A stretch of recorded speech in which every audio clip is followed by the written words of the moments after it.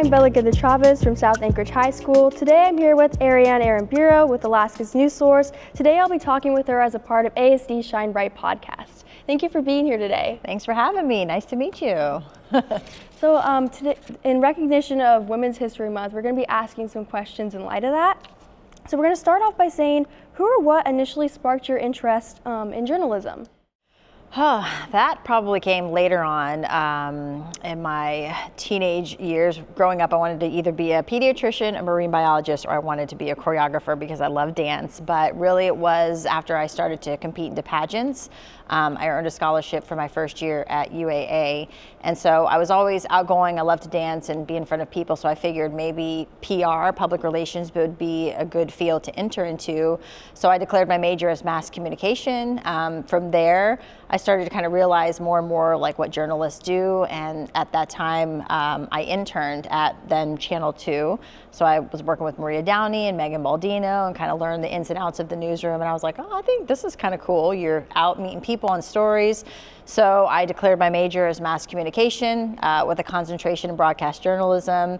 And I interned at Channel 2. And then from there, it was just a matter of getting your foot in the door for your very first TV station, because it's one thing to major in that and to do mock newscasts in college and an internship. It's a whole nother thing to actually get a job in a working newsroom. So that was a little bit of a struggle. Once I graduated college, I didn't immediately go into a news station. I worked in media sales in Kansas City. So, but I still always wanted to see if I could make it in TV. So one thing led to another, where I got an opportunity to go cover like pumpkin festivals and popcorn festivals in St. Joe, Missouri. When I was living in Kansas City, it was about 50 minutes north, and I would drive up there on the weekends and, you know, kind of get my experience, so to speak. And one thing led to another of getting a job opening, and so that was my foot in the door to come on as a reporter and do the morning news. And then from there, I got to my next station, and then, you know, ended up here. So it came full circle. Yeah. What challenges did you face as a woman breaking into the journalism field?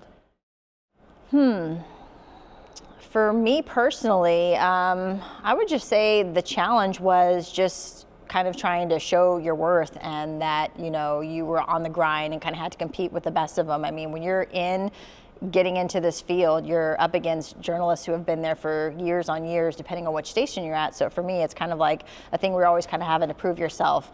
Definitely being open to constructive feedback. You know, a lot of people come in and you're on TV, so it's kind of like fake it till you make it.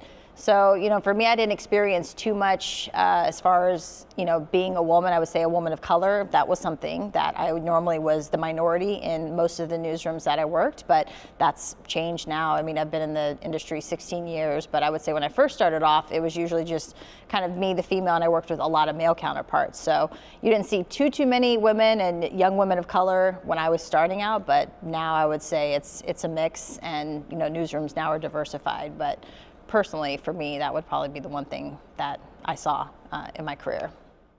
You've used your platform to talk about your journey with postpartum depression, which has resulted in you becoming a resource for a lot of women who face the same thing. What pushed you to share your story? Well, what pushed me to share my story was the fact that I was on maternity leave, and a lot of people had known me as the morning news lady, waking people up in the morning time. For the most part, I am a happy, outgoing person.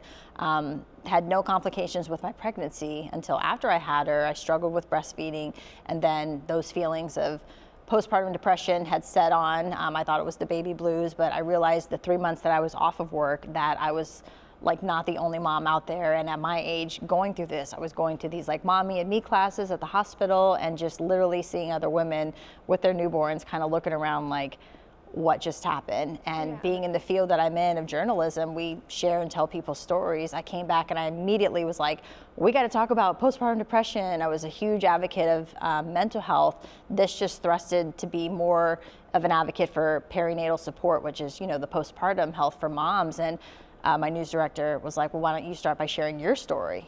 And normally we're the ones sharing other people's stories. So having the camera turned on me, I was like, oh, but I knew that to make an impact, by me being vulnerable to my viewers and to women and men all over, of sharing my story of like, hey, pretty much I had my daughter and got sad, but I got help and here's what I did. So that thrusted into an hour-long news special, and to this day I still have people coming up to me saying thank you for sharing your story, and we have resources that are available. So I'm a huge advocate for it, and I'm glad that I did do it. It was a pretty cool experience. Wonderful. Yeah, thank you. How do you find balance between being a successful career woman and a wonderful mom? Oh, well, thank you. You know, I would say, honestly, it's my schedule. I work the morning news schedule. I've been on it since I've been here, going on almost 10 years. I work 3 a.m. to 1 p.m. Now I work 4 days of the week. I work Tuesday through Friday, but I would say it's the schedule. It's the morning. I mean, the hardest part of my job is literally once the alarm goes off and waking up out of bed. Once you get over that hump and you get into work, it's like, okay, it's smooth sailing. But the fact of this schedule, I'm able to take a break, go home, get my daughter off and ready to school, so she sees me in the morning. And then I have time, you know, once I'm off work for myself, if I want to work out or run errands or do things for me, I still have a couple hours before she's out of school. And then when she's out of school, guess who's able to go pick her up? Me. So for, you know, the balance of it, I would say it's the schedule and the flexibility, because I get to see my daughter.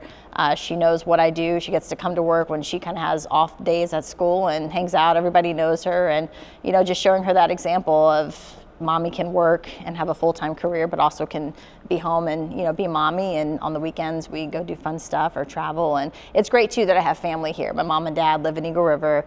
I grew up in Eagle River, went to Chugiak. So on the weekends we go do family stuff. She gets to be around her cousins. So it's, you know, it takes a village, and I'm grateful to have the support. But I would probably say, you know, surprisingly, it is my schedule that helps me be able to balance time for career and also mom and also self-care as well.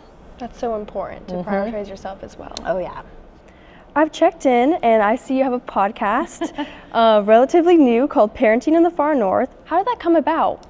Well, it came about because, as with everything, technology is driving a lot of things. You know, long gone are the days of just a strict newscast. So, you know, for us here at Alaska's News Source, branching out and doing things that are, you know, more in the digital realm. People find out about things and it's on Facebook or it's on social media before we can even get it out to the public. So really going into that world of digital has been big.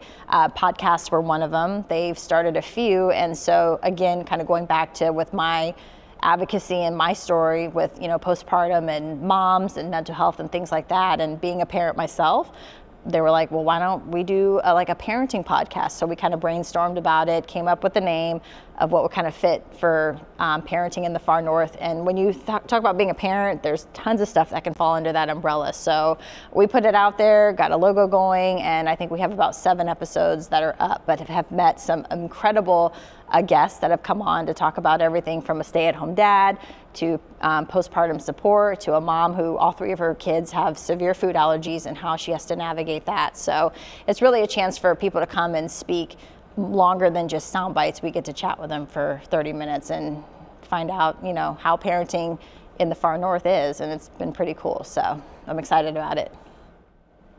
What advice do you have for young girls who want to start pursuing something they're interested in, but not sure how to take the first step?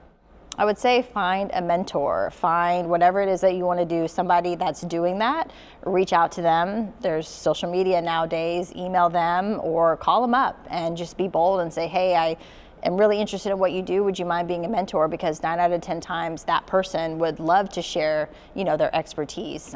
So like what you're doing now is doing this podcast. We're usually the ones being, you know, interviewing people. So the fact that you're getting this experience to interview me, this might, you know, spark something in you. So I would definitely say find mentors, do your research, and follow your passion, because I truly love what I do. It doesn't feel like work. I mean, yes, it's a, you know, it's a grind at some times, but for the most part, I've enjoyed it, and I've been doing it 16 plus years. That's amazing. Thank you so much for being with us today. Do you have any lasting words you'd like to tell young viewers?